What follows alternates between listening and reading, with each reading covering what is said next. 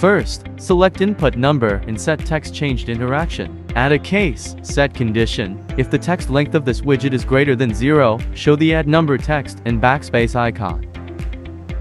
Add another else if case, hide add number text and backspace icon. Select button 1 to add a click interaction. Change the inputted number text to its original text plus this button's text. Copy interaction to other buttons. Select the backspace button and add click interaction. Set the text of the inputted number to its original text length -1 character. We use the slice function, starting from 0 and ending with the length of its text -1.